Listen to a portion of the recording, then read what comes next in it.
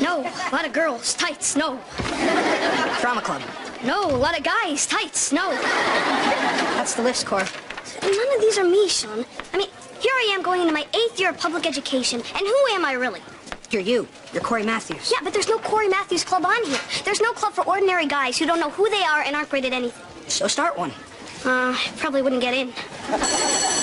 Corey, come on. You got a lot of good qualities. Hey, you're honest, loyal, and decent. Housebroken, too. I'm a stinking beagle. All right, people, this is just off the wire. Elections for next year's 8th grade class president will be held next week. Who cares? Detention! Sorry!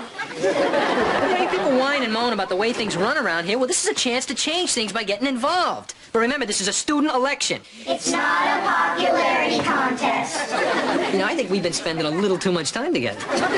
The point is, your class president doesn't need to be a quarterback or a cheerleader. You'll be much better off with someone who's honest, loyal, and decent. Corey, that's you. What? You wanted to know who you were. You could be president. Come on. All right, let's have some nominations. I got somebody good. I nominate me. Your humility is impressive, Mies, but someone else has to nominate you. Topanga, how about it?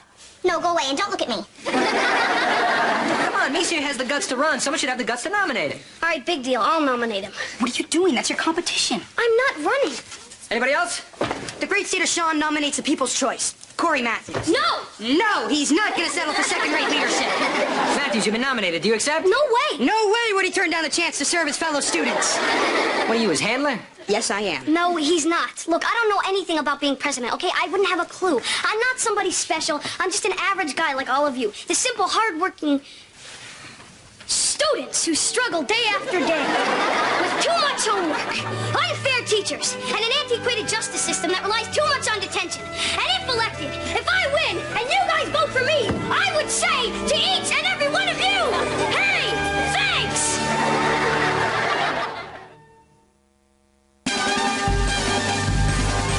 You got something, man. You could really win this. Yeah, but Sean, there are like 400 kids in our grade, and I don't even know most of them. That's why we have to take your message from the lunchrooms to the bathrooms, from the halls to the stalls. We have to tell everybody who you are.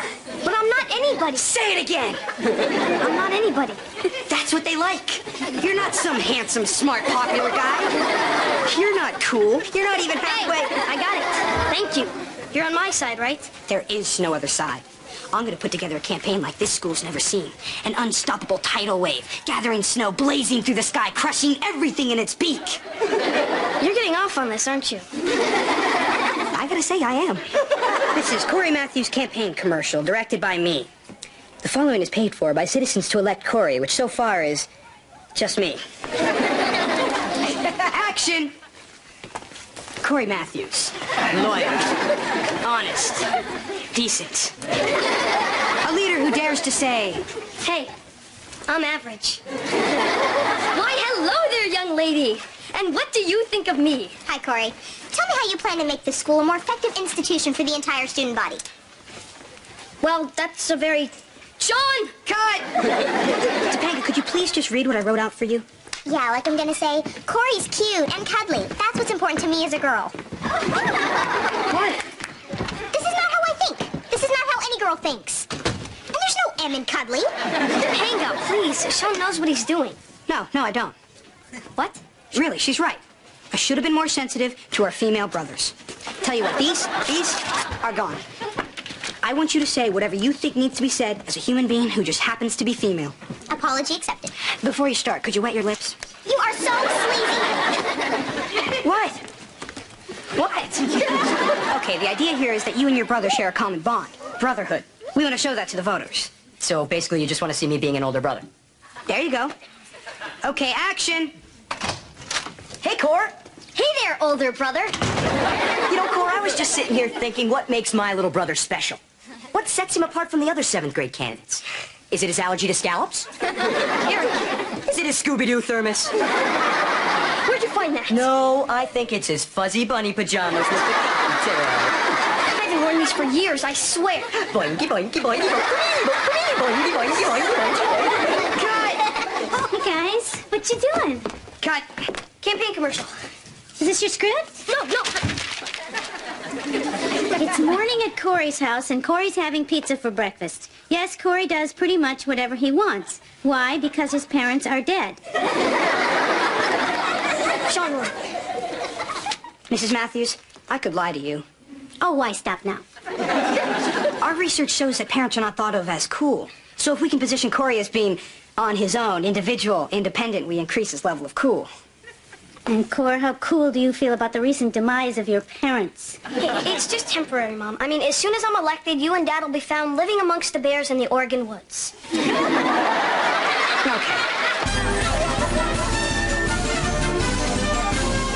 Mr. Magruder, I don't care to hear what your little brother tore up or what your dog ate. I want your paper on my desk by first bell tomorrow, or else. You'll give me an F. I'll give you a G. As in G, if I'd just done my work on time, I wouldn't be the only 40-year-old in the 7th grade. Ta-ta. He's not human. You want him gone? Can you do that? Corey can. If he's elected, Feeney's gone. You can do that. If that's what you want, that's what Corey will do. Spread the word. Sean, I want to win too. But in what part of your diseased mind does the 8th grade class president get to fire the principal? Corey, come on. It's just a campaign promise. It's what you say to get elected. Now, repeat after me. Give the people what they want. Yeah, but Give the people what they want. Give the people what they want. And if teachers get paid for teaching, then students should get paid for learning. Yeah! And this homework thing, what is that about? If they can't teach enough during school hours, why is that our problem? This guy may be cheesier than we are. What do we do? We break out the heavy cheese. Let me tell you something, my friends. How can you believe anything this guy says? He's got straight A's. He's been making you look dumb for years. Can you really trust this curve breaker? Curve breaker! Curve breaker! Curve breaker! Curve breaker! Curve breaker! Tell them what they want to hear. My fellow students, there are many challenging issues which currently face John Adams High. Issues that seemingly have no solutions. And I say there'd be fewer problems if we spent less time here. I mean, what's the deal with this 5-day school week? I don't know about you guys, but I'm pretty much shot by Wednesday. So let's end the week there. If I'm president, Thursdays and Fridays are part of the weekend. Yeah! Mondays are optional. Yeah! Now Tuesdays come in prepared to learn. Yeah! We are the future! Hey, you can't make 5-day weekends. Yeah, well, you can't pay kids for going to school. Are you questioning my integrity? Yeah, we are. Well, I question yours. And I have proof. Nobody move. Sean, he doesn't have anything on us, does he? No, it's a bluff. It's gotta be. Listen, man, a lot of weird stuff goes on in the trailer park. When do you step in and teach them the democratic process? If Matthews wins, Tuesday. Mr. Turner, all I'm hearing from your little election are ridiculous promises and character assassination. Too much like the real thing, George? Yes, but don't we aspire for their generation to do better? Yeah, we do, but we can't just tell them what to do. They have to learn for themselves. So you believe in letting them make their own mistakes? Yeah, I do. I don't think that's a bad way to go. Nor I. In fact, I have that philosophy toward a certain young teacher that I know. What, you mean me? Voters and voterettes. This poor, exploited young woman is named Paula, and she has a sordid story to tell. Go ahead, Paula. Tell them what you told me. I was in 3rd grade with Sean Hunter. One day, he and I were standing near the monkey bars, and I can't go on. Go ahead, Paula. Be strong. Well, Sean said that all girls were icky. Oh, come on, I never said that. You wrote it on my notebook. All girls are icky. Give me a break. I was only 8. I didn't like girls then. But I love them now. So you changed your mind? Of course. Flip-flop? What? Flip-flop. He changes his mind about girls. Who knows what he's going to change his mind about next? Flip-flopper, flip-flopper, flip-flopper. Wait. Sean's not even running here. But he represents you, doesn't he? I sure do. Then, Corey, are you prepared to drop out of the race? No. Are you prepared to drop your flip-flopping, one-time sexist campaign manager? All I want is justice. Sean has to go. Sean must go! Sean must go! Sean must go! Wait a minute. Don't you guys want a president who's loyal to his friends 1,000%? No! Really? That's what you guys want? Yes! Then Sean is out.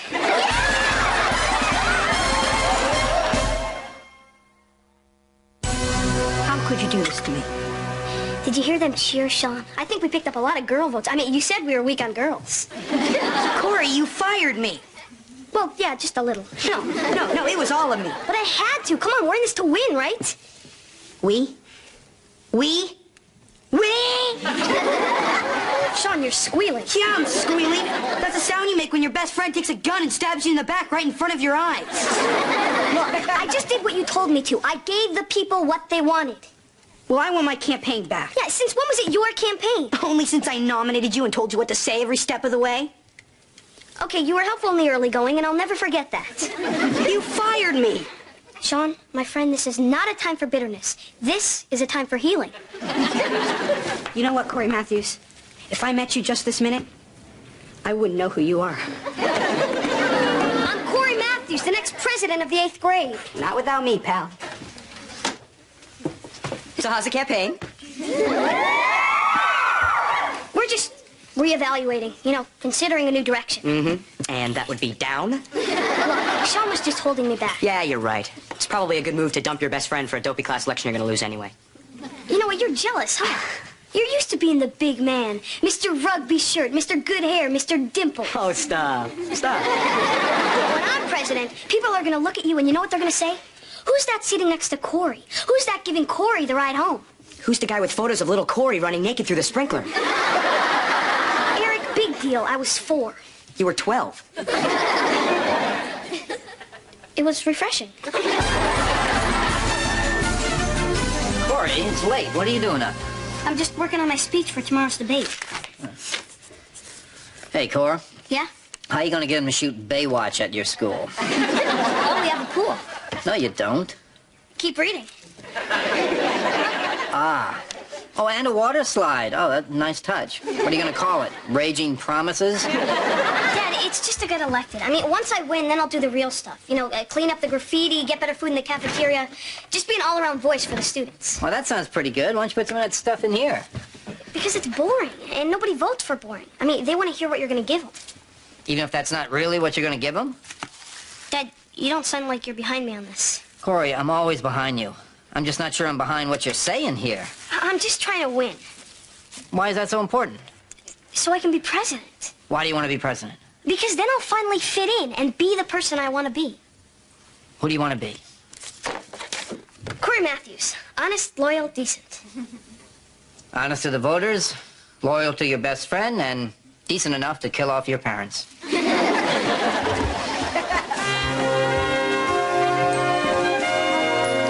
After this morning's debate, you will return to your homerooms and cast your votes for 8th grade class president.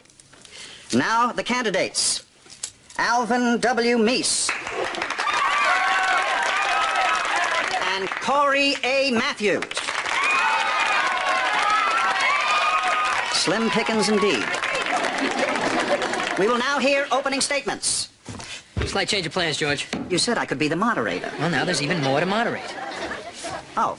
Technically, we never closed the nomination process, and so, as of just now, there's a new candidate for president. Oh, good. Perhaps a serious-minded student, appalled by the tawdry level of the campaign thus far. Sean Hunter. I quit.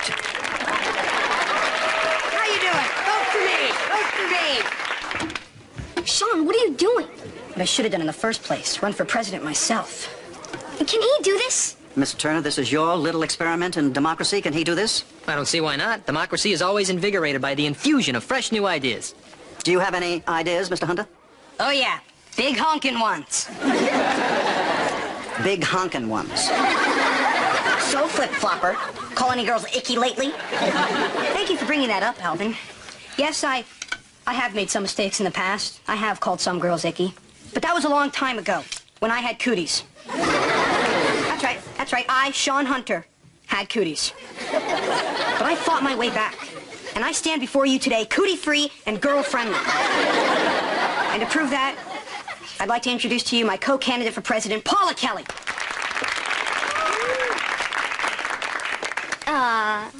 Can he do this? Can he do this? I don't see why not. Democracy is always Oh, in be big... quiet. How far are you willing to let this go? I have faith in these students and the electoral process, and maybe just another minute. Sean Hunter's only in this race so he can get back at me for firing him. And you're only in it because you didn't know who you were. Well, I know who I am now. I'm Corey Matthews, man of the people. Okay, man of the people, didn't you lie to the people? I'm sure I don't know what you're talking about. Didn't you make them outrageous campaign promises you knew you couldn't possibly deliver? Yeah, only because you told me to. If I told you to jump off a bridge, would you listen to me? Yeah, I did that one time, don't you remember? How can you vote for a guy who's dumb enough to jump off a bridge? It was a miniature golf bridge. He jumped in to get my ball, and don't call my friend dumb. Yeah, there's no room in this campaign for name-calling, you four-eyed, frog-voiced geek. My mother does not buy my clothes. I resign. Hey, nice outfit. This has all gone far enough. Go back to your classrooms and cast your votes for the remaining candidates. And may God have mercy on your souls. Wait a minute, Mr. Foon. Before they vote, shouldn't they hear what we have to say? No. Look, I just want to say that before this election, I really didn't know who I was or what was important to me. But now, weeks later, after looking deeply into my soul, I still have no idea. I know less than he knows. Thank you, Mr. Lincoln, but wait your turn. So I ran for president to find out who I was. And what I think I'm finding out is that I'm not a good candidate. Or a good friend. So I withdraw from the race, and I think everyone here should vote for Sean. He's really the best friend you could have. No, I'm not. I'm worse than you. I made up every lie he told. I've known Corey all my life, and he really is honest, loyal, and decent. That's what you are, Cor. That's all you need to be. I withdraw from the race, too. Well, Mr. Feeney, we're both out. Yes, well, I'm sure you'll do well in the private sector. Wait a second. I wanted to be president. I wanted my life to mean something. You want to go grab a burger? I'm out. Well, Mr. Turner, your little experiment in democracy has left the 8th grade leaderless for next year. Too bad. I was looking forward to Matthew's 5-day weekend. Okay, folks, that's our show. Thank you for coming. We now return you to your regular Friday schedule. Wait a minute. Our class needs a leader. And if we ignore all our problems, they're not just going to go away. There's graffiti all over the walls. And those old social studies books? When are they going to replace those? And how about some better food in the cafeteria? And if elected, I will be a voice for the entire student body. She's got my vote. You know, she would make a great president. Yeah, I knew it'd all work out. Do you realize how lucky you are? Yes, sir, very lucky. What we really need is someone who will work hard to make small but real changes that will make a meaningful difference in our daily lives. Honest, loyal, decent. Oh, what about a water slide? You got it. And the power means nothing to her. Dang it! Dang it! Dang it!